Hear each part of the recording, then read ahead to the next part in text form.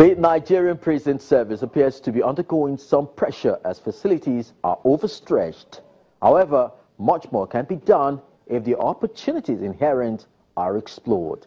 Stand by for details. Behind these walls are persons who have allegedly run foul of the laws of the land, remanded upon conviction, or awaiting trial. In the meantime, they are expected to go through the process of reformation, rehabilitation and reintegration, goals that are becoming harder to achieve as a result of limited resources to fend for the overpopulated prisons.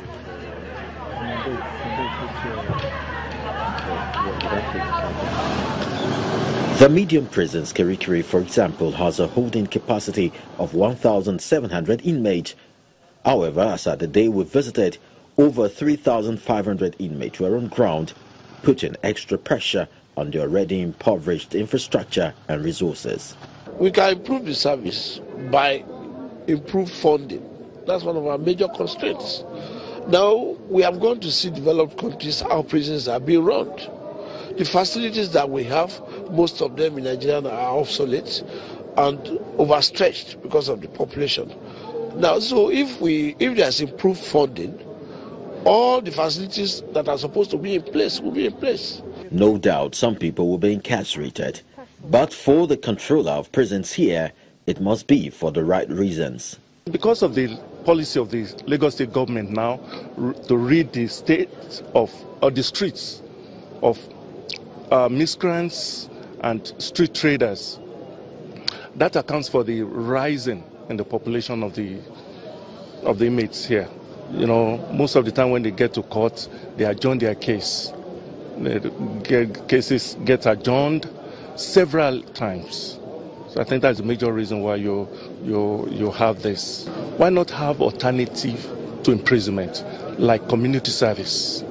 Prison should not be the last resort. Why countries like Sweden are closing down prisons with a significant decrease in recidivism, it appears to be totally opposite here.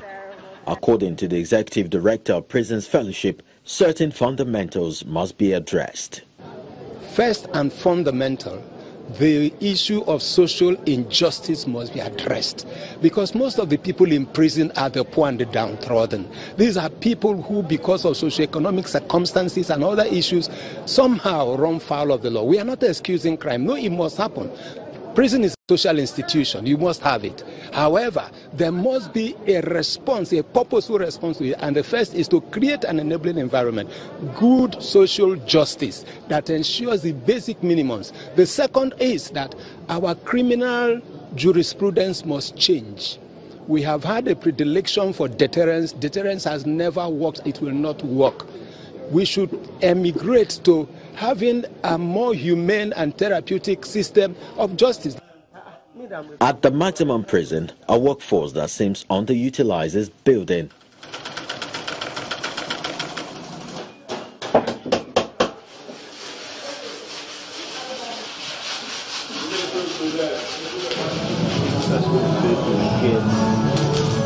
They've acquired various skills and now churning out finished products.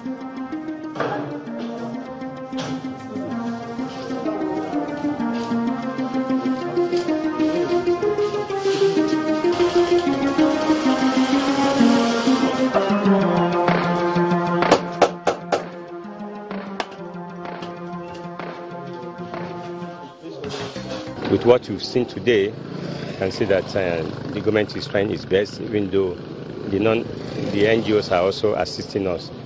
But by and large, the government is trying its best to ensure that more money is pumped into the system to ensure that the inmates are well reformed. And in this regard, we have a lot of work going on in some of the prisons.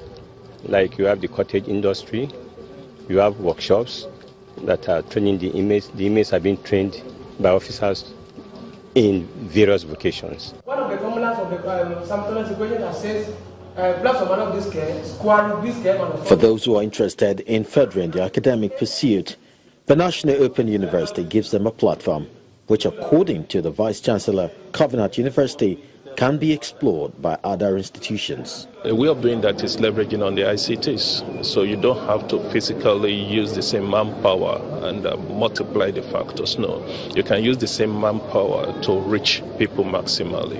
You have open courses, online courses, massive open online courses.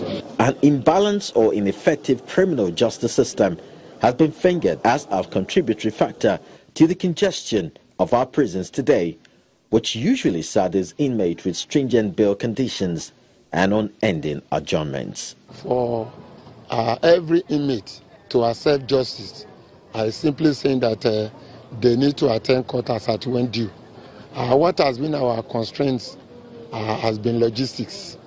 Why? Because if we look at the number of courts we cover all over, it's more than what we have as logistics to take them. I want to believe that the prison service is trying at their level, but the government should help because it's a social service and want to give back to the society. Hence, once there is a motivation in all these aspects of criminal justice system, I want to believe that the problem will be largely solved.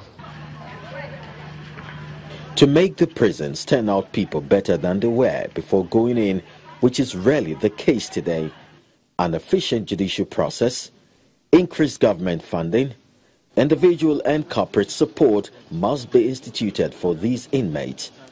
Otherwise, upon their release, they may have an axe to grind with the society.